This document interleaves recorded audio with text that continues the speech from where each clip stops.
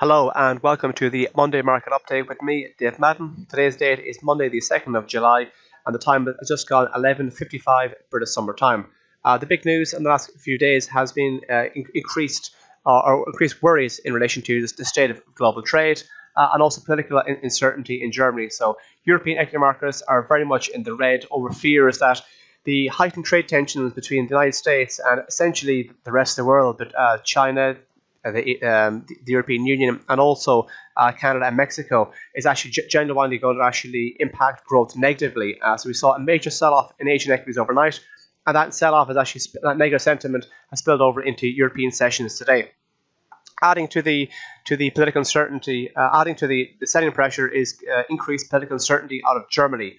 Angela Merkel is head of the CDU, the Christian Democratic Union, and her party is in coalition with their Bavarian sister party, the CSU, the Christian Social Union.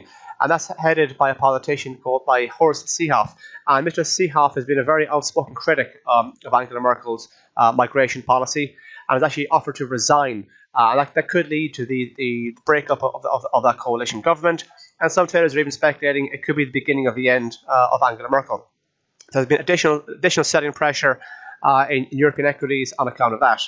So taking a look now at the week ahead, which can be found on the news and analysis section of our website. Looking ahead at the kind of major economic and macro events of the week coming. On Wednesday, we have the PMI services figures for the UK and the Eurozone, also the individual reports for France and Germany. On Thursday, we have the Federal Reserve minutes, and this is the minutes from last month's meeting where we saw the Federal Reserve hike interest rates by 0.25%. And traders are going to be looking at these minutes to try and ascertain how hawkish the Fed are going to be. There's a speculation we could have 2 more rate hikes from the Federal Reserve this year, but there's also some traders believe we may only get, in fact, 1 rate hike from the Federal Reserve. On Thursday, we have a couple of companies that are listed in London, which have pulled your figures out. The first one is Superdry, the fashion house, and the second one is Purple Bricks, the online estate agent. And on Friday is when the United States intends to slap on tariffs on $34 billion worth of Chinese imports. And this will be seen as a kind of ratcheting up of trade tensions. And this is in part why equity markets are in the red today, because the fear is that we're getting closer and closer to kind of a more escalated trade dispute, or possibly into an actual trade war. So that's continued to be the pressure. Who knows? Between now and then, the situation may be resolved. But for the time being, those levies are set to be slapped on come Friday. So taking a look now at some of the popular markets, starting off with the FTSE 100. Like I said, European equity markets are in the red. After hitting an all-time high in May, the FTSE 100 has been in a bit of a downtrend, and a downtrend is defined as a series of lower lows and lower highs, and that's precisely what we've seen in recent weeks. So after hitting an all-time high here on the FTSE 100, we saw a lower low, a lower high, a lower low, another lower high, and we're heading back down again. So if we take out this low here, we create another lower low. So keep an eye out for the recent low of 7,482. If we go south of that, we may see the market target this red line here, the 2-day moving average, which comes to play at 7,452, or perhaps even as low at this yellow line here, the 100-day moving average, which comes into play at 7,405. Any moves to the upside may run into resistance in around this area at 7,700, and if we go beyond that, resistance may come into play at 7,749. It's a similar picture over in Germany that's been effectively losing ground in recent weeks, but it's actually the sell-off is a bit more severe on the German market, like I said, for various different trade and political reasons. So if we take a look at the German market, we can see that the high of June failed to take out the high of May, which is a bit telling in itself. And then since mid-June, the DAX has been in a fairly clear and aggressive downward trend. And as the market's been pushing to the downside, we've seen a steady increase in negative momentum at the MACD indicator, the MACD histogram. So the negative move has been confirmed by the increase in negative momentum. So the seller, the pressure and the momentum is with the seller for the time being. Keep an eye on this area here. We see a lot of consolidation on this region of 12,123. If we continue to push lower from here, that'll be the creation of a new multi-month low. We could see the market heading back down towards 12,000, or perhaps even down as low as the the lows of the year really, in around 11,692. Moves to the upside may find resistance in this area here of 12,600. It has acted as both support and resistance in recent weeks, and if it's acted as support and resistance recently, it makes it more likely that it will do in the near future. And the move beyond that, we may find resistance come into play at 12,785. This red line here, the 2-day moving average. The American markets, the Dow Jones, is also been selling off recently, not to the same extent as it has in Europe, but still things are looking to the downside over in the US. So as we can see here, the Dow hit a multi-month high in mid-June, but has been pretty much selling off fairly consistently ever since then. And if you note, apologies, that's the S&P 500. Apologies for that. Looking at the Dow Jones. So the Dow Jones hit a multi-month high in mid-June, but notice how it's been in a fairly obvious, it's been losing ground for the past few weeks.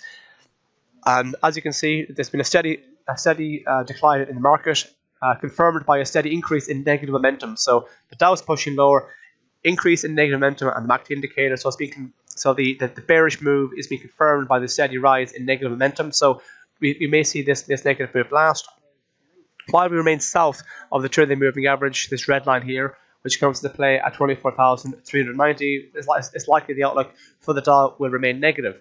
If it continues to push on lower from here, we could look at retesting 24,000, or perhaps even as low as this trend line here, and also the rising trend line support from February. So that will come into play in around 23,900 thereabouts, or perhaps even in low in that kind of area. Keep an eye out for that, because this trend line has acted as support on a few occasions, so it may do it again in the near future.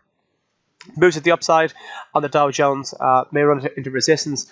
This line here was where the 50-day moving average, the blue line, and the 100-day moving average, the yellow line, converged. This area here at 24,639, and if you go beyond that, we could be looking at retesting 25,000. Take a look now at what's going on in the gold market. Gold has been not too far out, has been in a downward trend since April. As you can see here, this is a classic example of a downward trend. So if you could take a look at the April high, and then we're pushing lower here, a lower low, a lower high, a lower low, a lower high, and another lower low. In fact, the lows we saw last week were actually fresh 6-month lows on the gold market. Negative momentum still remains to be high, so it's still very much in a downward trend. If you take out the recent low of 1246, or it's not quite the low, but that area is an area for consolidation. If you take out 1246, that consolidation area, we could be looking heading back down towards the December low of 1236. Most of the upside in gold may run into resistance at 1261, and if we go beyond that, we could be looking at getting resistance in at 1284. But it's only when we'd actually take out the late June high of 1309 would then be actually look to actually be more confident that gold is about to shake off the recent negative trend. Sticking with the commodities team, we'll now take a look at the oil market. First one to look at is Brent crude oil, and the oil market Brent crude oil is not too far away from its May highs, which were actually in fact multi-year highs. Notice how the Brent market has rebounded in recent weeks, as that's been confirmed by a steady increase in positive momentum. So the market is pushing higher. Negative positive momentum is on the increase, so things are looking quite bullish. Remain to be looking quite bullish for Brent crude oil. If we need to push on higher from here, we could be looking at targeting $80 a barrel, and then beyond that up towards 80.89, the recent high, the May high. And if you go beyond 80.89, we could be looking at targeting 81.53. Moves to the downside, or any kind of pullbacks in Brent crude, may find some support coming into resistance at 77.5, or this blue line here, the 50 moving average, at 76.48. WTI is actually at a better run recently. It's actually gone on to hit fresh 43-month highs. So the high in June actually has comfortably taken out the high in May. So now we're not too far away. We're off 43-month highs on WTI, which gives indication of how bullish things are on the WTI market. So the market's been pushing higher. We've seen a steady increase in positive momentum. So it's likely that this upward bullish move will continue. Support could come into play in around the 72.79 or 72.50 area. Possibly even as low as around $70 a barrel. But if this wider upward trend continues, we could be looking at targeting $75 a barrel or 76, 77. These are the big psychological numbers to keep an eye out for. Take a look now on some of the currency markets at the euro versus the US dollar.